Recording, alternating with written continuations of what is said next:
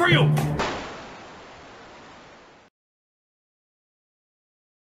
Welcome back, I'm Captain Xavier, and this is day 2 of Zaurko has sent me a huge amount of really awesome stuff, and I'm gonna make videos about it. So, today we're gonna be looking at some kits, some parts, some upgrade stuff for the worker Harrier and the worker Seagull. These are both fabulous blasters, but various things are obviously up to personal preference, and so these are some other options. We have different mag releases, we have safety removers, we have a different grip if you're not a fan of the metal knuckle duster grip, and we have a different pump grip, and we have some replacement rail.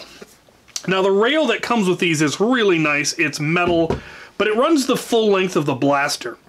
And the blaster comes apart in the middle, and that means that in order to take it apart and to get to the spring, if you want to replace the internal spring, because it doesn't have an easy access on the back like a lot of newer blasters with buffer tubes do, not only do you have to take these 2 screws out, you also have to take at least 2 of the rail screws out, then you have the whole rail sticking off there, and it's just extra work. So what he has created are 3D printed rail that are separated at that center point, so that you don't have to take it apart, take it off, in order to take the blaster out. Now, that does arguably make the connection there potentially a little bit weaker, but I'm pretty sure these things being injection molded and weld screwed together, it's not going to become floppy, but we will find out.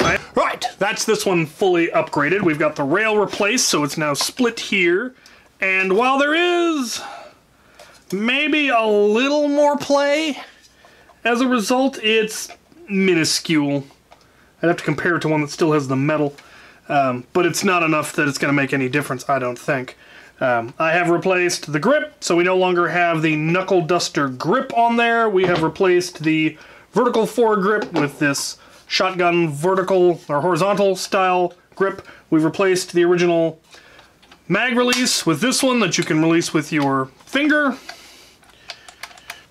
and the safety has been disabled, so it's got all of the various features. Some of these I'm going to keep, some of them I'm not. I'm going to go ahead and keep this grip for now, but I am going to put the old mag release and handle cap on because I really like thumbhole stocks. I will also keep the delete. The rail I'm not sure about. I will have to ponder that. Alright, let's take a look at the Seagull.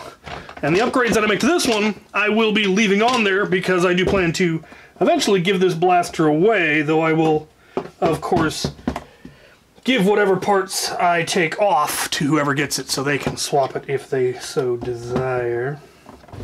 Train! And there we go! This one is now also updated. We again have a mag release that we can reach with our middle finger. We have the safety has been removed, and we have rail that allows for slightly easier disassembly.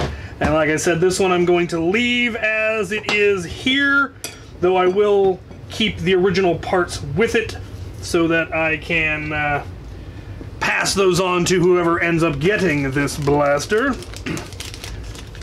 Stay tuned for the next video where I'll be testing the B cars using these, because why not? I want to blink with them. Thank you for watching.